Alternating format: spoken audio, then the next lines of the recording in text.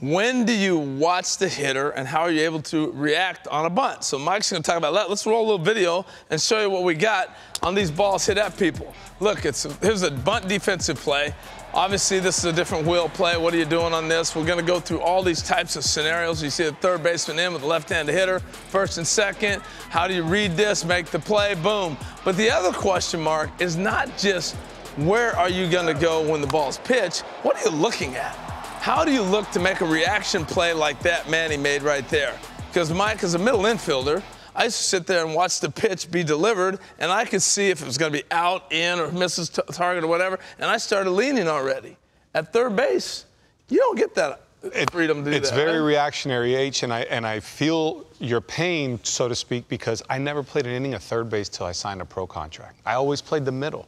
So that adjustment was big. I always felt like I could play the ball a little bit in the middle. And just your sights, you're looking only at the hitter. Because if you look at the pitcher and track that ball coming in, some of these balls are hit so hard that you just don't have time. It's a very reactionary position. I feel like it took me a legit 2 years to kind of feel comfortable at the third base position. So take us through some things. Where do you want me at? I want you at home plate. Okay. So we're going to talk bunt defenses because I think that's the toughest thing that a third baseman has to go through. And there's basically 3 scenarios. Okay. There's a runner on first, there's a runner on second only, or you have the runner on first and second.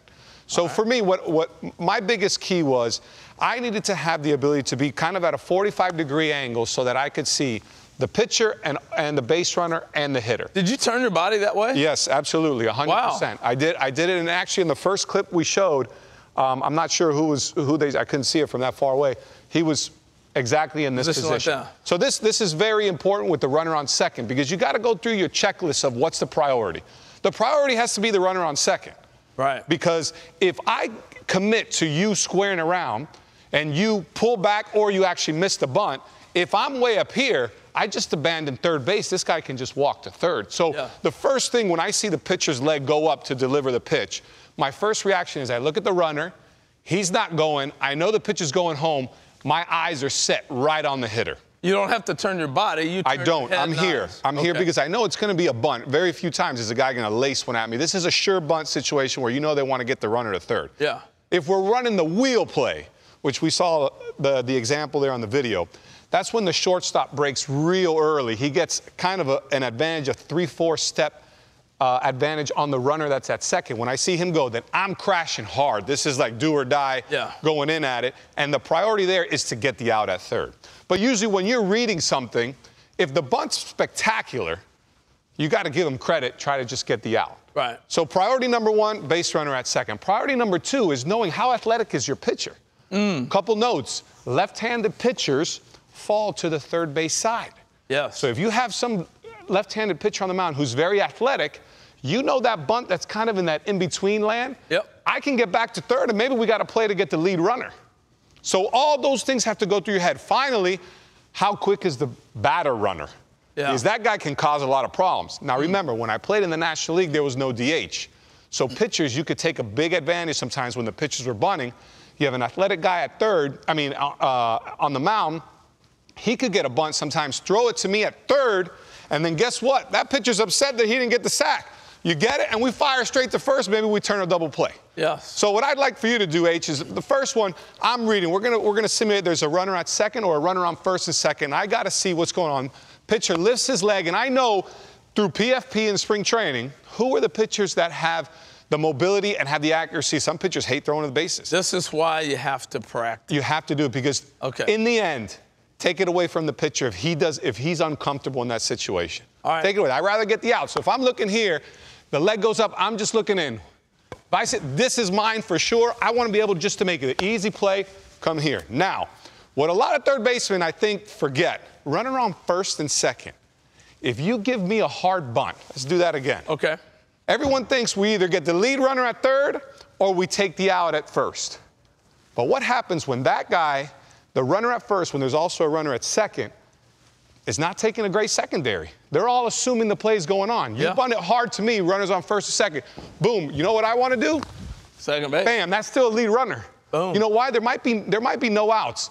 If I get the lead runner, this runner here at second, I'm first and third, one out. We got a chance double play, get out of the inning. Yeah. Or we might actually have a chance to turn 2. Now it's 2 outs, runner on third. Where it gets a little dicey is when you hit it right here and you really want to get the runner out of third and you want that pitcher to cover. Right here, see, I would take this away because I want to err on the side of at least getting one out. Get an out. You got to get an out because what you don't want is bases loaded, no outs, because now you put your team in a real tough situation. Last point. If someone bunts it to the pitcher, a lot of third basemen, sometimes they go there, they recognize it, they turn their head. They go back to the base, and when they look up, boy, that ball is right in front of your nose. Yeah.